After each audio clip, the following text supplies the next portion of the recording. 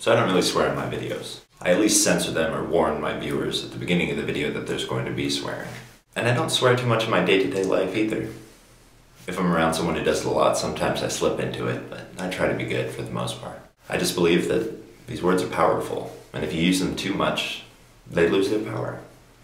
I also try not to be offensive in my videos. There is something to be said for shock value in comedy, and I even enjoy it, but it doesn't have a purpose or it doesn't get the audience to think about an important issue in a new light. It's really more of a crutch than an expressionistic choice. All I'm saying is, I'm just trying to entertain without being vulgar, offensive, or inappropriate.